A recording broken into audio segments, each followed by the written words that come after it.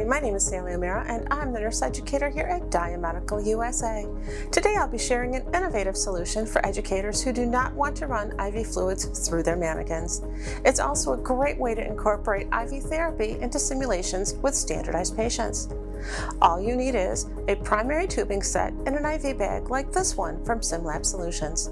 You also need an empty IV bag that's attached to another primary set. Make sure this one is a basic tubing set without a back check valve, otherwise it's not going to work.